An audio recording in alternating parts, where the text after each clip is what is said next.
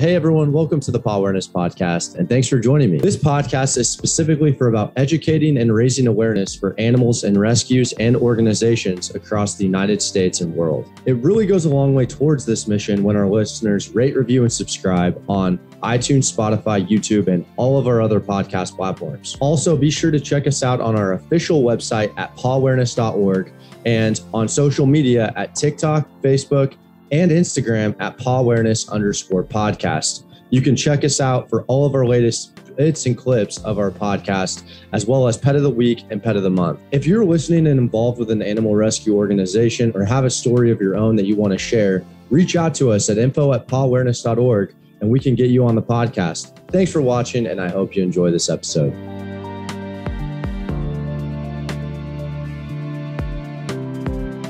Hey everyone, welcome to today's episode of the Pawareness Podcast. Today I'm sitting down with Michelle Groeper, the Executive Director of Tails Humane Society. I want to thank you so much for coming on and getting to speak with us. So I'm just going to pass it over to you. Go ahead and introduce yourself and more about the organization.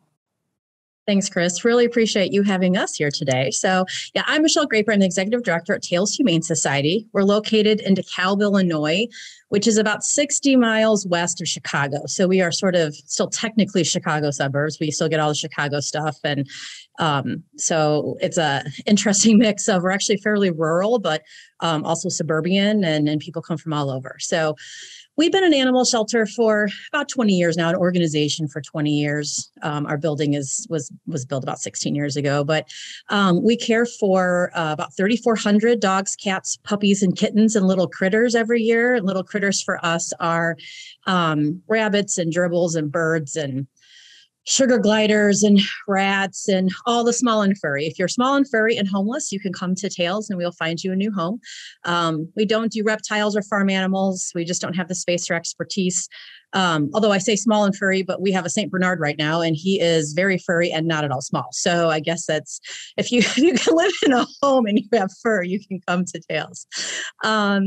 We have, our mission is basically finding homeless pets homes again. We have a handful of supporting services as well. So we have an affordable spay-neuter clinic. In the state of Illinois, it is state law that all pets, dogs and cats, are spayed and neutered prior to adoption. We were doing that before. That was state law. It is also open to the public. So if you have a dog or cat that is not fixed yet, you can make an appointment with us, and we try to have competitive rates. I don't like to say low cost. I like to say affordable, because we still have a pretty it's great quality care, and it is high volume. So our vets average about 50 animals a day, which is kind of cool. So we also have a dog training program. So if you adopt a dog or a puppy from Tails, you get a coupon to come to our dog training class, and that's also open to the public as well. So kind of high level of who we are and what we do. That's really cool. And I like to ask the question too. I feel like geographically, every area is kind of like battling their own thing, or like there's different stuff going on. I'm actually from like the Springfield, Illinois area. Okay. That's like where I'm from, despite being out here in California. But what's that? I moved about 5 years ago. What's that kind of like, and how do you get the dogs into your facility? Like, how do you find the dogs? That's a great question. So we have a number of intake sources. So for cats and kittens, most of them are local for us. So we'll take in over 700 kittens this summer. Kitten season is starting. It's not in quite full swing, but it is starting. And then we also have owner surrender animals. So if a family member can't keep their pet anymore for whatever reason, that's why we're here. I like that to be a great resource, that we're a great resource for our community as well, and just kind of Chicagoland area. Life changes, and just sometimes things happen and you can't keep your pet, and that's okay. And that's what we're here for.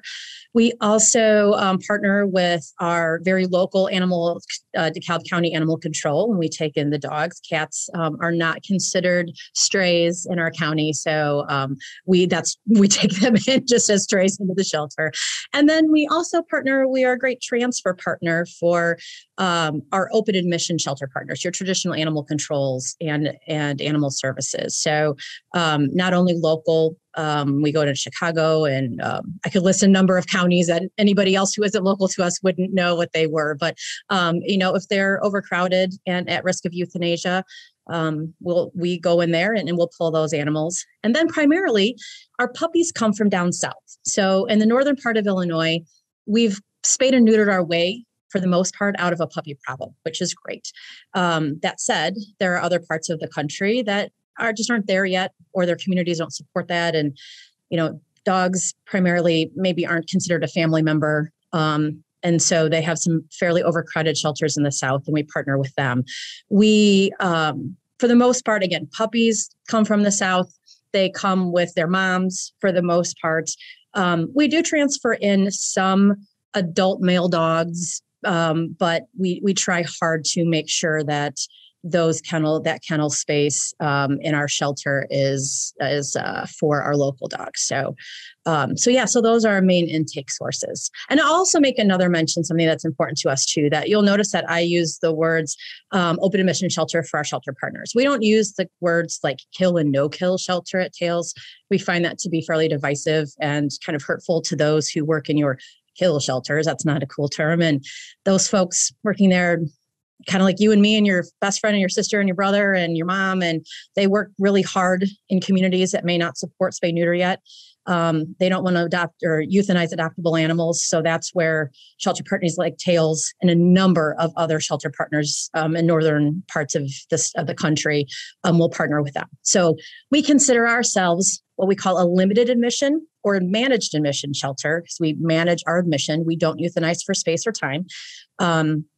We have, there's an arbitrary number out there for no kill shelters, and we do fall well within that range.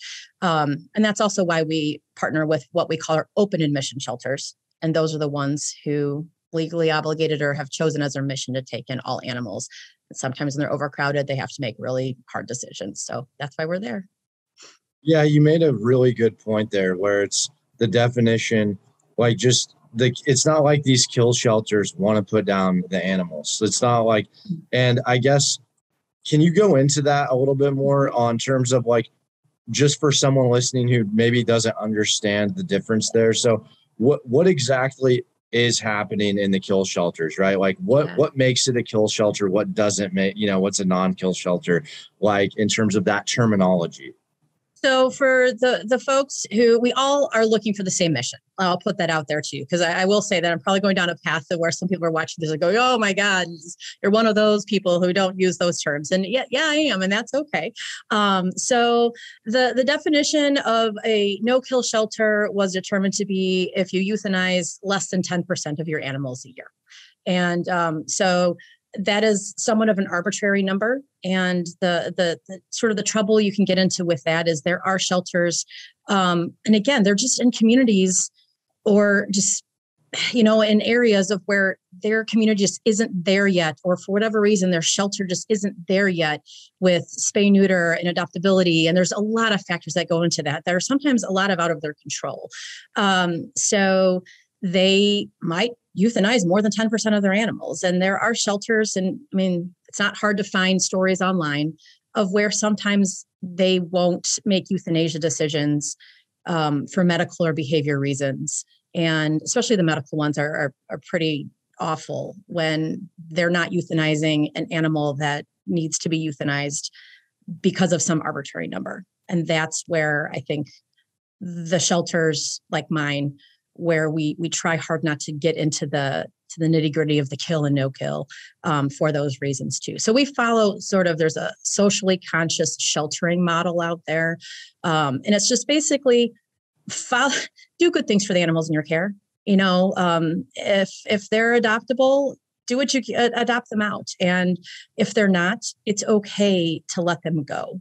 It's also not okay to transfer, primarily dogs, but dogs who might have seriously harmed or killed a person in the past, and you don't want to euthanize that dog, so you transfer out to another shelter. That's not okay either, So that's where we're going with it, is just make the right decisions for the animals in your care, and be kind and partners with your other shelters who might not be as in a good spot as you are.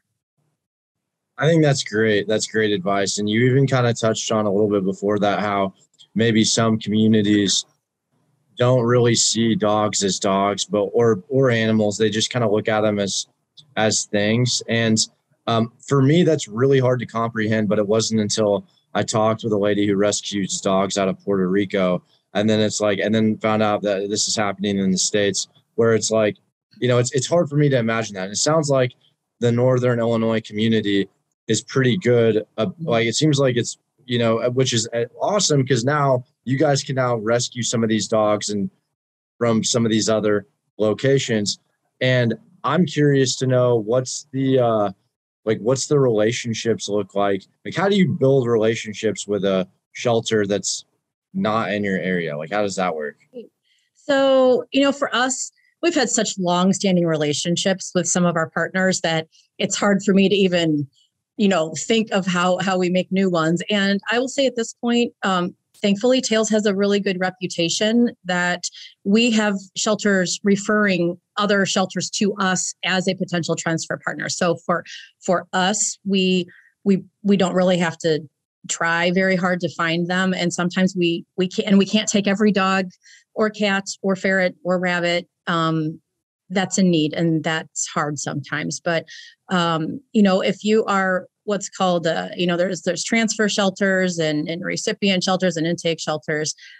There's so many message boards out there. And honestly, like even the ASPCA has a transfer program. There's message boards out there. So the SAWA has a good message board out there. So it's just a matter of finding a shelter you feel comfortable with. And for us, we have to be partners on both sides. So and we have partnered with maybe a new shelter in the past or a rescue, and they did not hold up their end of the bargain. And if they're transferring animals that we didn't agree to, or they are using a black Sharpie to color in hair loss on a dog, that's a problem. That's not okay.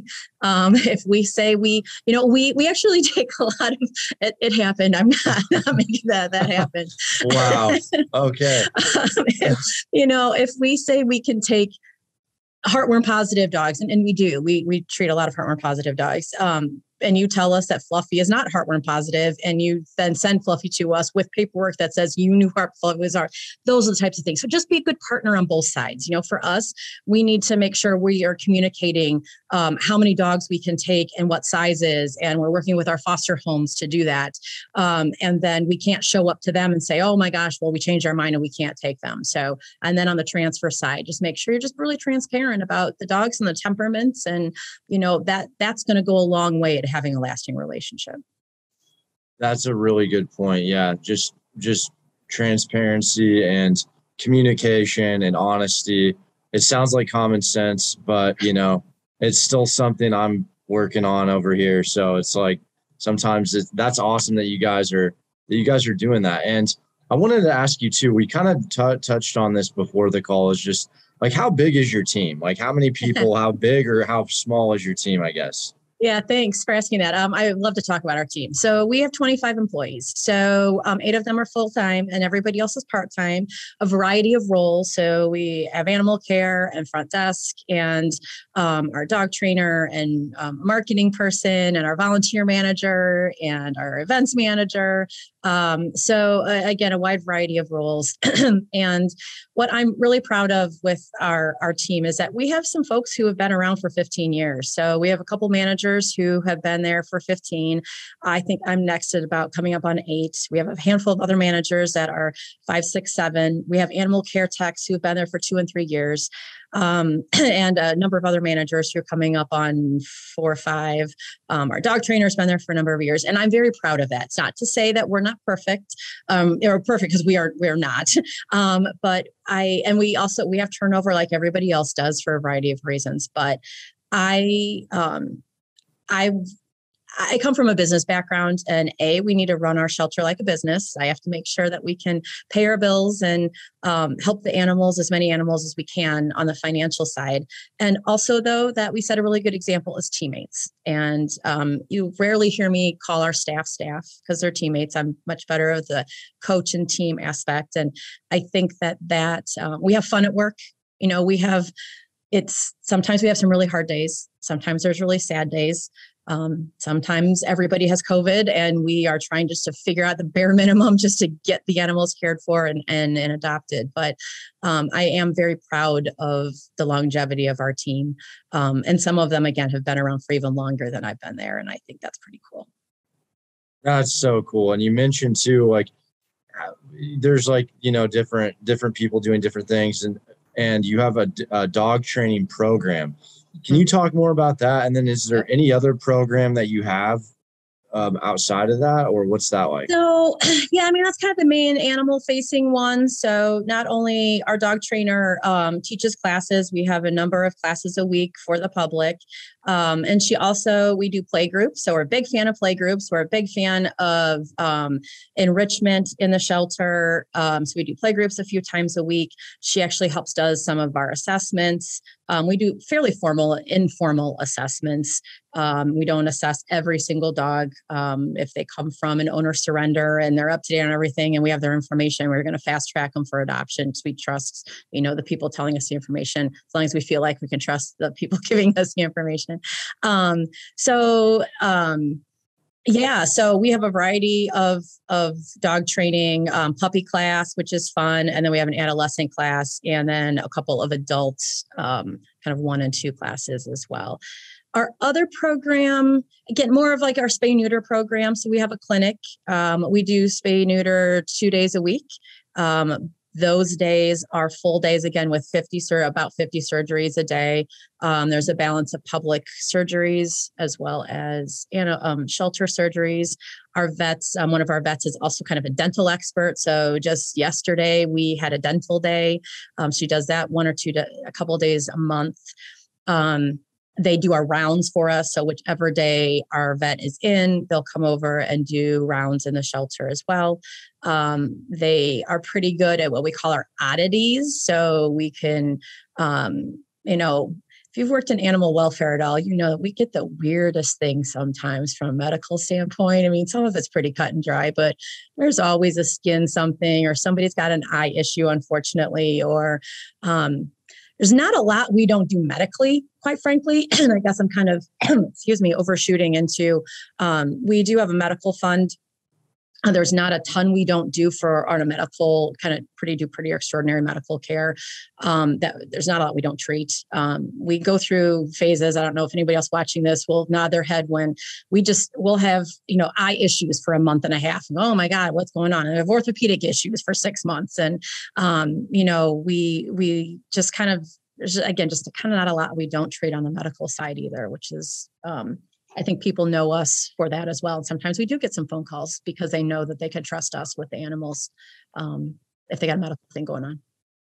No, that's really amazing. And I think I wanted to ask you too, just to specify, right? So your dog training program, it sounds like it's more for like people once they get a dog. So that's different than like taking a dog that might have like social behavioral issues or something. That's different, right?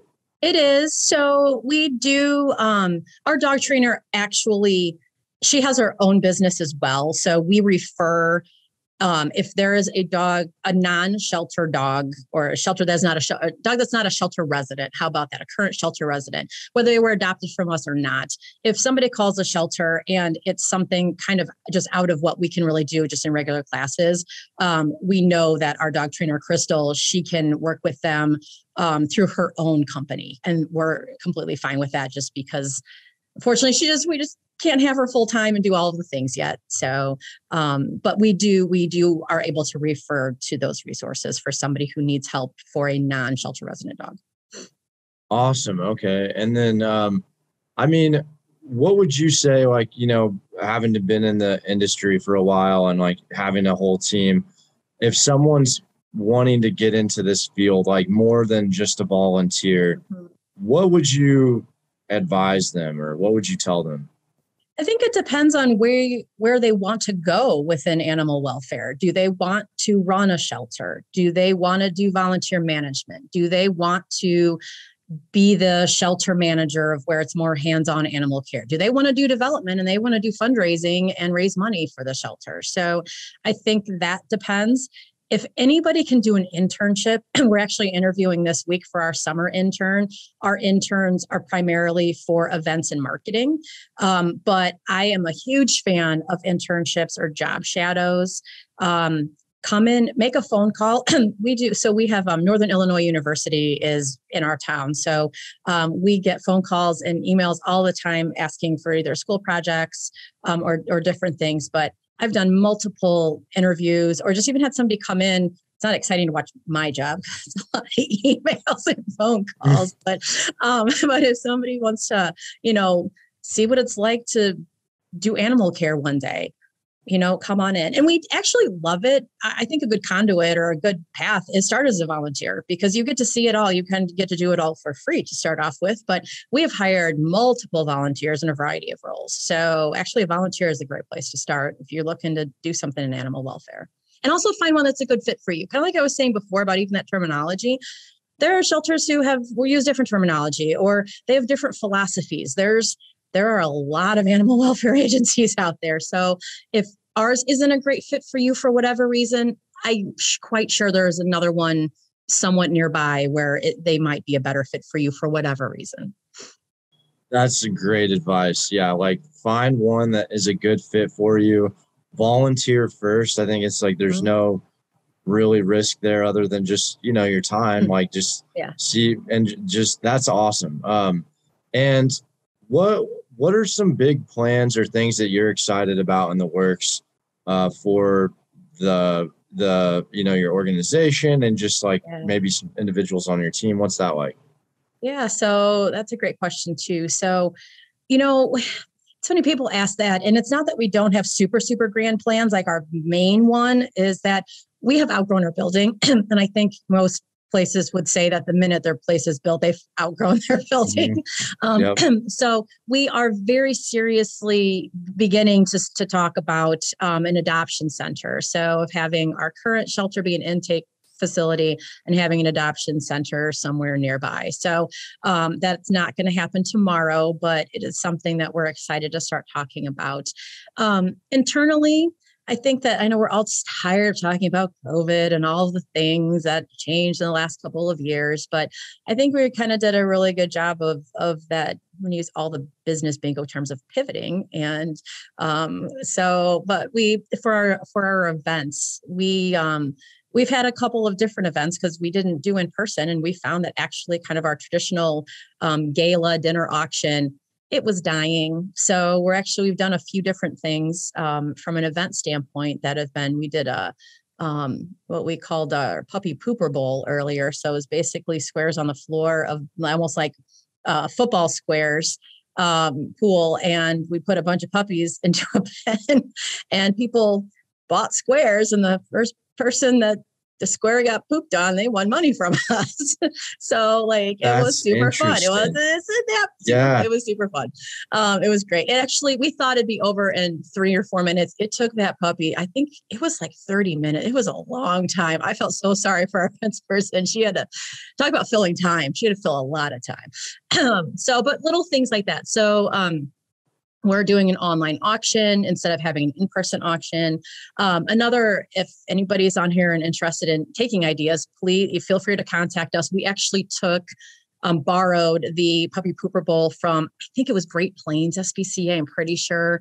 And I borrowed another fundraiser idea that's been just wonderful for us. We do a lotto tree now. So a friend of mine works for a domestic violence shelter, and their auction, they did this lotto tree. So we borrowed that. And basically our board, it's funded for us, our board donates $20 per board member. We go out and buy all of these different denominations of instant lotto tickets.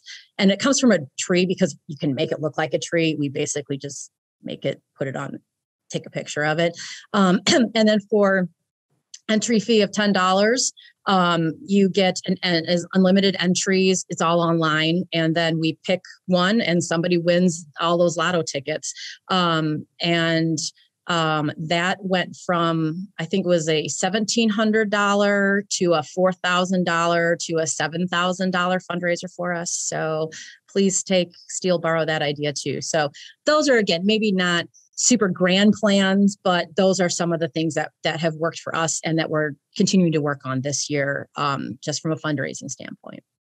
I think that's great too. Like have like an open source, like just, hey, here's what we're doing, because at the end of the day, it's just helping everybody out. Like let's work smarter, not harder, work together. We're all in this just to help the animals. Yeah. Like it's not, everybody's if it saves more dogs and cats and whatever, like, then that's what it's all about. So yeah, no, that's amazing. And where can people find you guys and follow along and connect with?